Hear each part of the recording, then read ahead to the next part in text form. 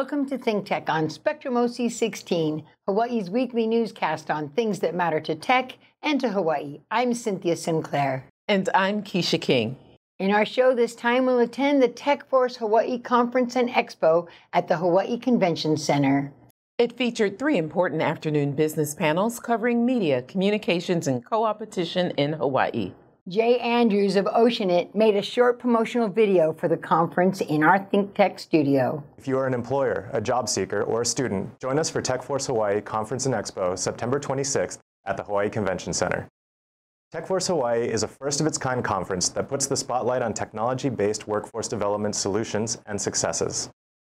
Join us for thought leader discussions in our speaker hall, starting with a keynote by Jamie Kecia, Chief Education Evangelist with Google. In our exhibitors hall, interact with nearly 40 exhibitors, experiment with cutting-edge technology, and engage in design thinking activities. The conference covered many things about technology that is changing the way we work, learn, and live, and about facing our challenges as a state squarely in the face. Can we lead with agility and adopt tech changes and disruptions?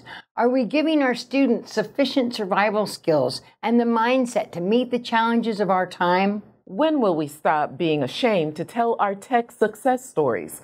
Can we think big enough and act boldly enough to finally stop the brain drain?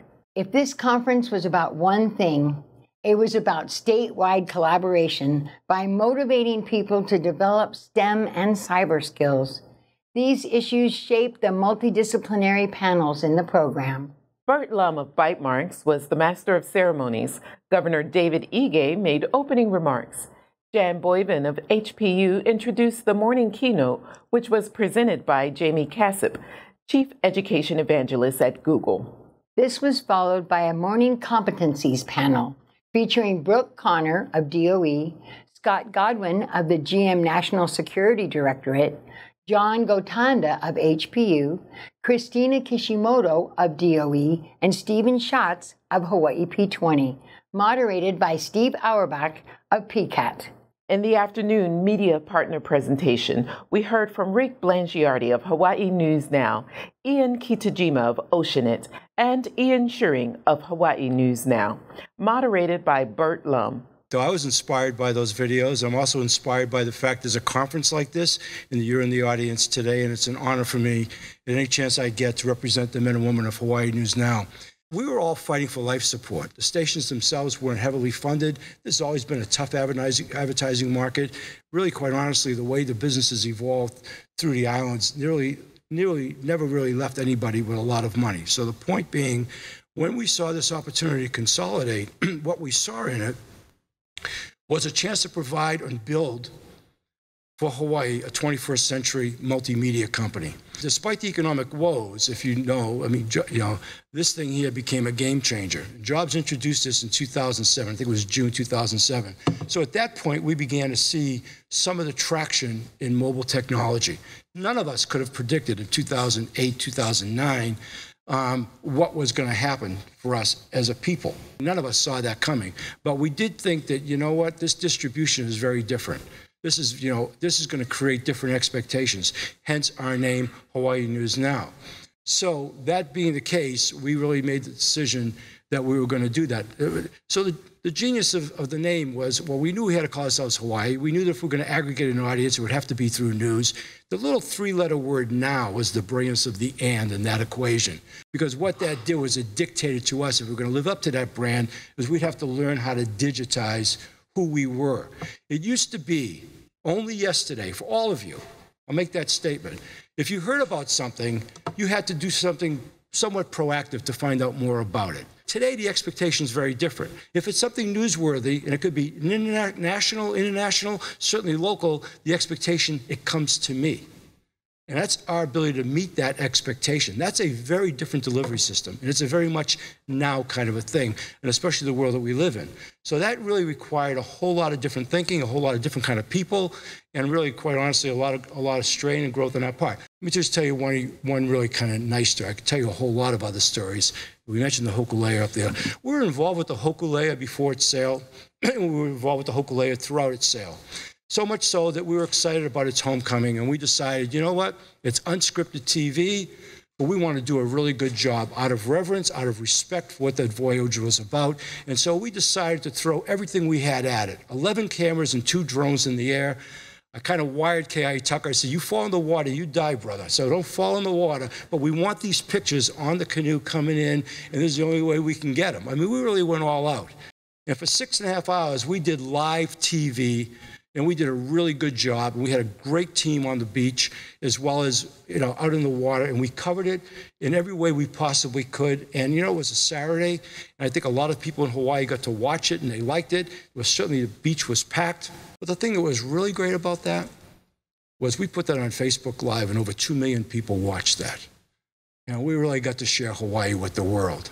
When I started in this business in 1977, if we were over in Kailua and we were taping any one of you in an interview, the reporter would literally have to shoot that, get in a car, drive over, hopefully get through the Poly, get to Kapiolani Boulevard on time, do the edit, and try to get it on TV. Maybe then. We couldn't even get a signal over the mountain range.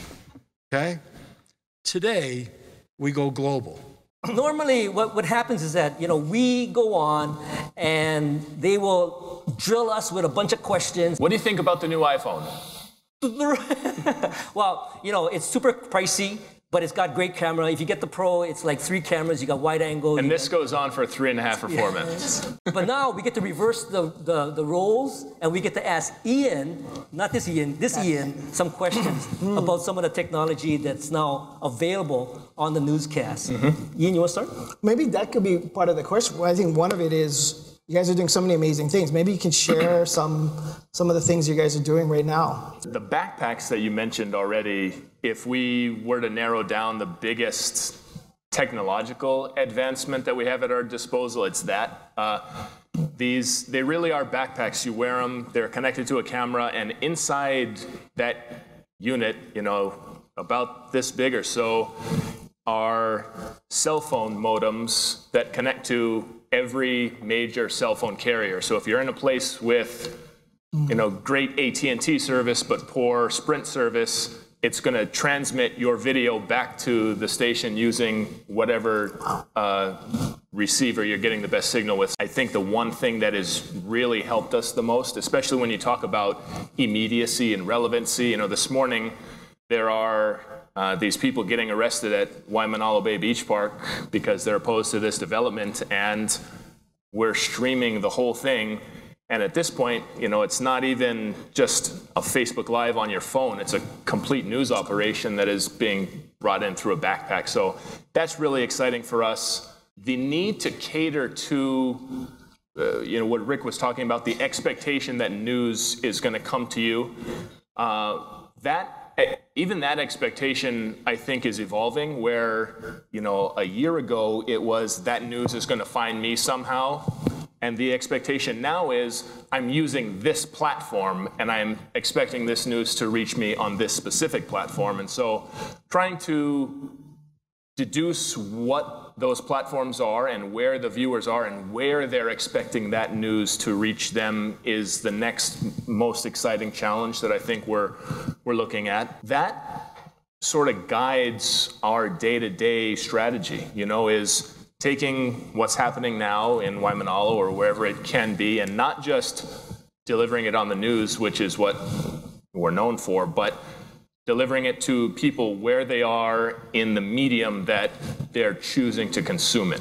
There are a lot of kind of cool sort of visual gadgets that are being implemented, like the Weather Channel. Sure. And I'm just dying to see Guy Hagi in a 6-foot tsunami surge. Yeah. And so when is that just too much eye candy, and is the technology too expensive, or when do you see perhaps Hawaii News Now incorporating that? I think there's a very real potential for augmented reality in news.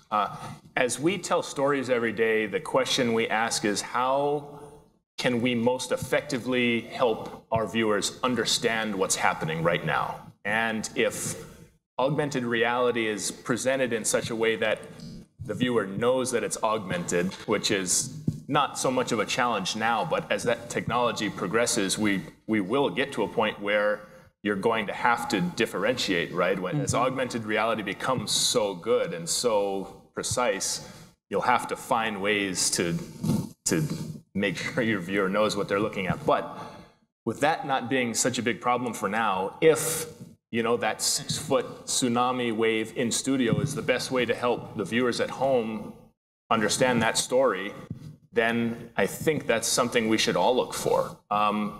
It would have been, now I know there were no deaths or injuries last year during the volcanic eruption, but if there had been an AR way to, the question that I kept asking myself, the majority of the people who were interested in that lava eruption story last year aren't especially familiar with the geographic layout of Hawaii Island in general and of Lower Puna specifically. And so how could we, you hear about how many homes have been destroyed and how many acres of land have been covered, but how can we translate that to people in ways that they understand? And the two that I tried to explore without, the very short answer to your question is we don't yet have the graphical capabilities to pull off augmented reality in a meaningful way yet, but the two numbers or the two maps that it would have been useful for, if you lifted up the lava field from Hawaii Island last year and transported it, just laid it flat on the island of Oahu, that lava field goes from Manoa to Diamond Head to the edge of Kaka'ako.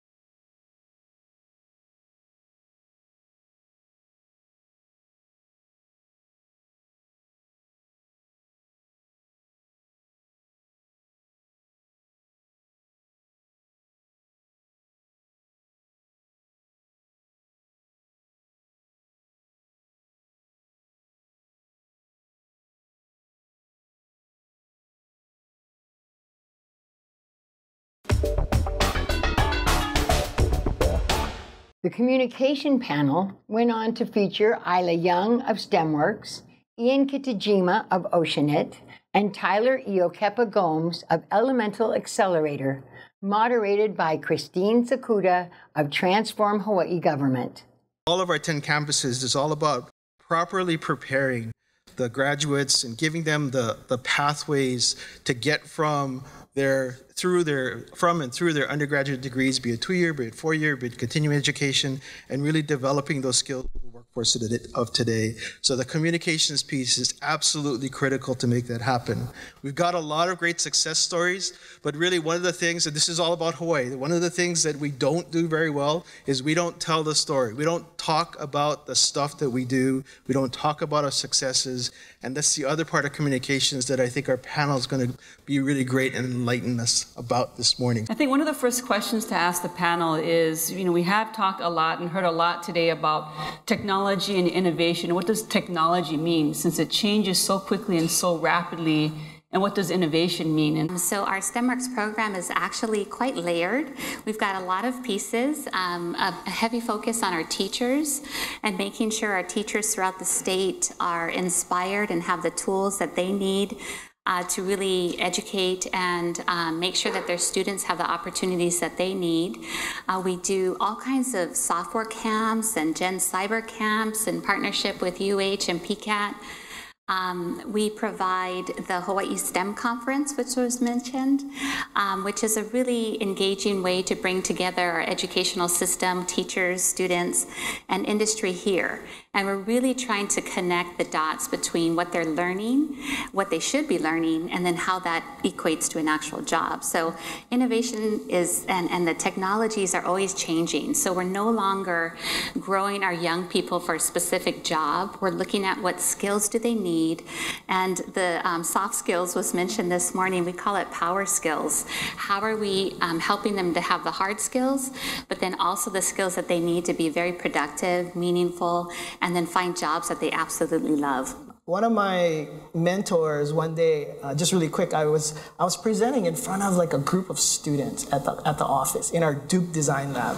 And she was there for some reason. I can't remember why she was there. This is actually Punani Burgess. She was sitting there, I think waiting for me for something, and she was listening to me explain what we do at Oceanet. And I guess what I was sharing were all these various innovations or technologies, but I think the way I was doing it was to explain first, what is the problem we're trying to solve? What is the human problem we're trying to solve? And then I would talk about the technology. And then as I was doing this, in the middle of all of this, she just bursted out and just said, stop. She said, stop. And I was like, what? And she said, I understand what you guys do or what you're trying to do, which is when most people talk about innovation or technology, that's what they're talking about. They're talking about some widget or an iPhone or some technology. But she said, when you talk about innovation, you're talking about people. Talking about people. And that's actually where innovation comes from. It actually comes from people and the way they think and the cultures that get created. And through that process, the outcome is some gadget, widget, some cool thing that helps people's lives. Ian just set it up really nicely for me. We don't really define technology as being a single thing, and innovation either. We think of it about people, and we're thinking about solutions, and climate is one of the greatest threats that we're all collectively facing right now. And so when we're thinking about what innovation and technology look like together for us, it's about what are the solutions that are most creative and how can we help them move the fastest to solve these problems for us. And so as an accelerator, we're dual missioned in that obviously we want our companies to succeed, but we also want to offer transformative change to a place. And so in doing that, we've actually really spread out what we do to create the most impact and the most change. So we work with ILA in the educational sector, and we're trying to figure out ways to create better opportunities for interns. We launched something called Root in STEM, which is the first interactive STEM map for the state of Hawaii that includes every single STEM opportunity, K through 12, and then post-grad. We work with the business community, and we really try to think about how we can help impact bottom lines, because at the end of the day, there are still entities who see cost as a barrier to adoption and integration, and that's what we want. The whole point of an internship is to experience.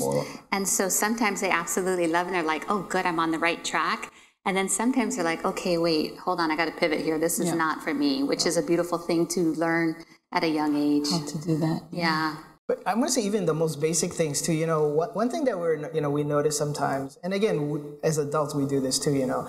Is there's someone speaking, or there's even like our CEO speaking, and and the interns are looking at their phones the whole time. It's these and these things, they don't realize that a lot of people are actually watching them too. They think, oh, because I'm an intern, no one's watching. Saying, no, absolutely, you're going to get talked to about this after.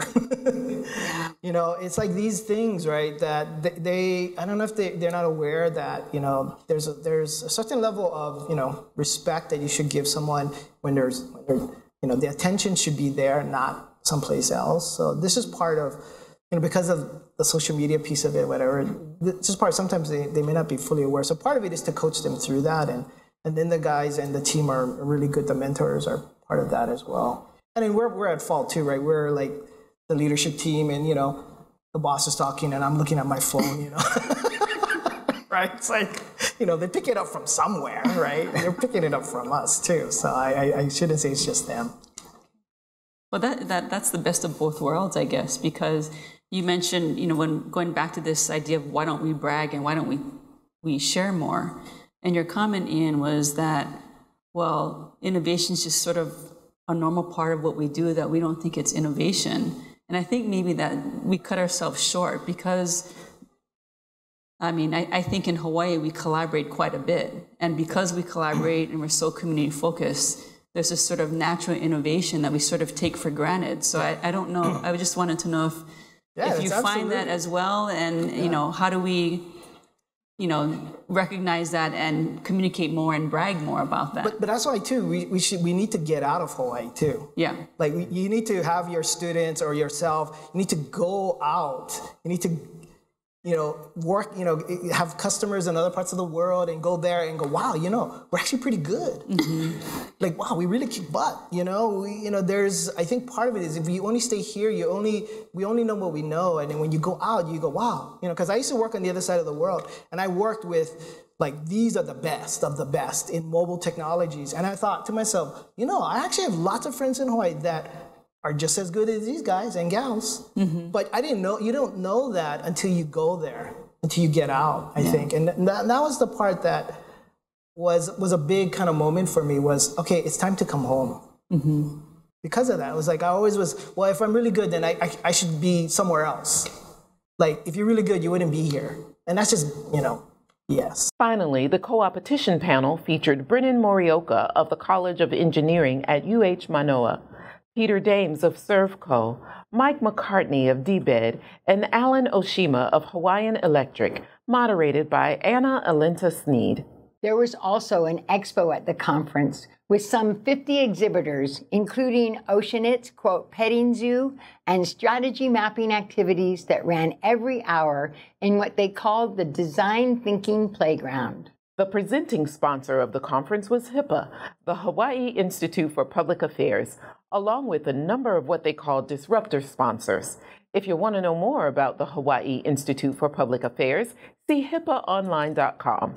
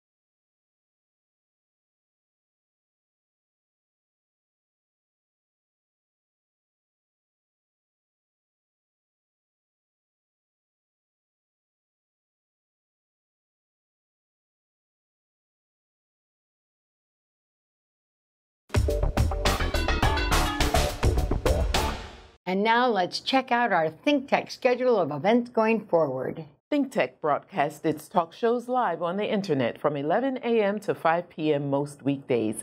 Then we broadcast our earlier shows all night long and on the weekends. If you missed a show, or if you want to replay or share our shows, they're all archived on demand on thinktechhawaii.com and YouTube, and we post all our shows as podcasts on iTunes. Visit ThinkTechHawaii.com for our weekly calendar and live stream and YouTube links, or sign up on our email list and get our daily email advisories. ThinkTech has a high-tech green screen studio at Pioneer Plaza.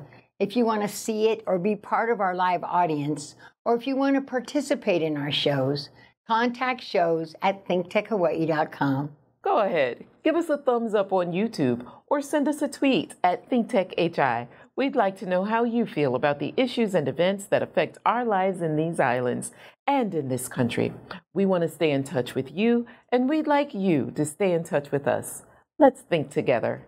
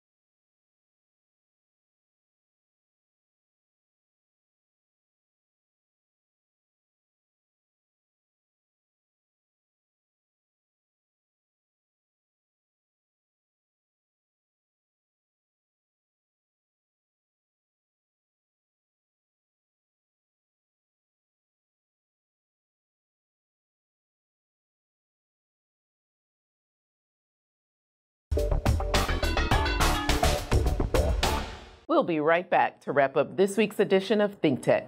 But first, we want to thank our underwriters. Thanks to our ThinkTech underwriters and grantors, the Atherton Family Foundation, Carol Munley and the Friends of ThinkTech, the Center for Microbial Oceanography Research and Education, Collateral Analytics, the Cook Foundation, Dwayne Kurisu, the Hawaii Community Foundation, the Hawaii Council of Associations of Apartment Owners, Hawaii Energy, the Hawaii Energy Policy Forum, Hawaiian Electric Company, Integrated Security Technologies, Galen Ho of BAE Systems, Kamehameha Schools, MW Group, the Scheidler Family Foundation, the Sidney Stern Memorial Trust, Volo Foundation, Yuriko J. Sugimura. Thanks so much to you all. Okay, Kecia, that wraps up this week's edition of ThinkTech. Remember, you can watch ThinkTech on Spectrum OC16 several times every week. For additional times, check out OC16.tv. For lots more ThinkTech videos and for underwriting and sponsorship opportunities on ThinkTech, visit ThinkTechHawaii.com. Be a guest or a host, a producer or an intern, and help us reach and have an impact on Hawaii. Thanks so much for being part of our ThinkTech family and for supporting our open discussion of tech, energy, diversification, and global awareness, and of course, the ongoing search for innovation wherever we can find it. You can watch this show throughout the week and tune in next Sunday evening for our next important ThinkTech episode. I'm Cynthia Sinclair. And I'm Kecia King. Aloha, everyone.